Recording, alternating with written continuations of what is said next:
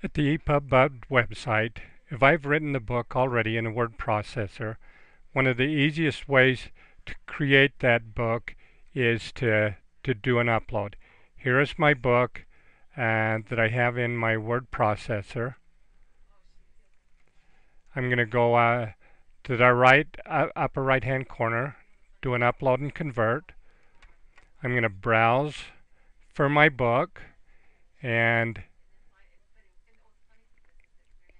there is my word processing document.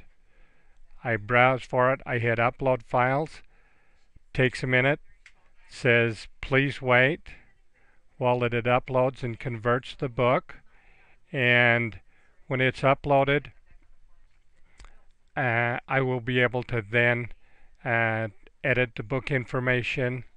I'll be able to edit the book or add new content, add pictures or other media to the book. There's my book now.